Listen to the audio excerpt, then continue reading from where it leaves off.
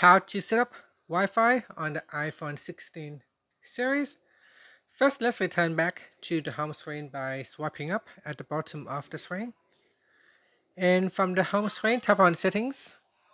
Now in the Settings page, we scroll down and tap on Wi-Fi. In here, you'll be able to set up your Wi-Fi.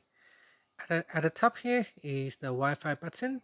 You can tap on it to disable or enable Wi-Fi.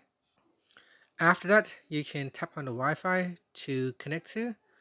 Now you can, for example, you can tap on this Wi-Fi, and after that you can enter the Wi-Fi password. Okay, so here I put in my Wi-Fi password. After that, tap on the join button. If you put in the correct Wi-Fi password, you should be able to connect to it. Otherwise, it will show an error message. In which case, you can retry. So try again. If you put in the correct password, you should be able to join the Wi-Fi network. After that, you can tap on the information button.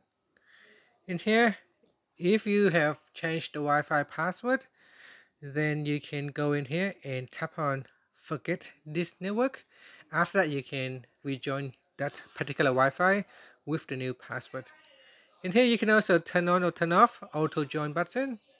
You can tap on the password text field here to review the Wi-Fi password. And the other option is the low data mode. Now this feature is quite useful if you are connecting to another Wi-Fi hotspot, in which case you want to turn on low data mode. So here's a low data mode helps reduce your iPhone data usage over your cellular network or specific Wi-Fi networks you select. Down here is the private Wi-Fi address.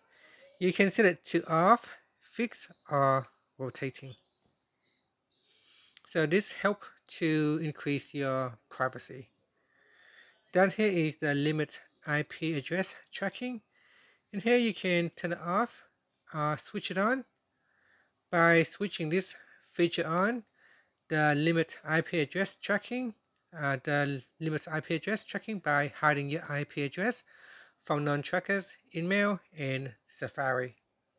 Down here you can manually configure the IP or you can set it to automatic. Next is the DNS. You can choose automatic. If you are choosing automatic, then your phone will use the DNS provided by your local network provider. Otherwise, if you select menu, you can choose a DNS server of your choice. So tap on add server here. You can say use Google server, DNS server, so 8.8.8.8. That is Google DNS server. Tap on saved. And finally, you can go down and tap on configure proxy. So tapping on configure proxy will allow you to set it to off, menu, or automatic. By using the proxy server, you'll be able to bypass restrictions set on your network provider. Plus, you can do other things with a proxy server. And that's it. So here I will choose automatic DNS and then tap on saved. And finally, you can tap on the back key to go back to your Wi-Fi network settings. You can swipe up to return back to the home screen. Down here, you can choose Ask to join networks by setting it to off, notify, or ask.